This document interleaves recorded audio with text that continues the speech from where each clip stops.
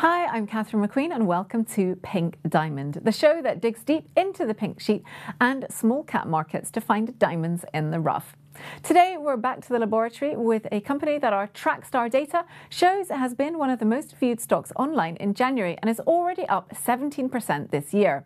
VBI Vaccines is a biopharmaceutical company that develops and sells vaccines that combat infectious disease and immuno-oncology in Israel and around the world. The Massachusetts-based company offers a hepatitis B vaccine for adults, children and newborns, and EVLP, a vaccine platform for the design of enveloped virus-like particle vaccines that closely mimic the structure of the target virus. It's been a busy year for the firm, reporting positive results from recent medical tests on its products that have the potential to unlock significant commercial potential. Also, the firm announced that it received notice from the Nasdaq listing qualifications office indicating that the company has regained compliance with the minimum bid price requirement under Nasdaq listing rules, and the matter is now closed.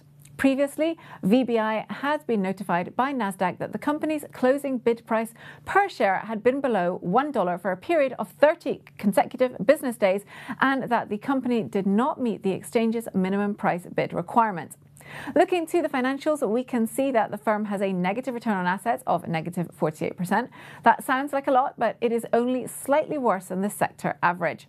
The firm's Petrosky F score is 6, which is neutral and indicates average health and profitability. In case you're wondering, the Petrosky F score is a discrete score between 0 to 9 that reflects 9 criteria used to determine the strength of a firm's financial position. Valuation-wise, when comparing VBI's current price to the book value, it looks like it is priced correctly. Comparing VBI's price-book ratio to the industry average price-book ratio of 3.84, the firm is valued in line with its industry peers. Growth-wise, the firm is expected to show a strong growth in its earnings per share.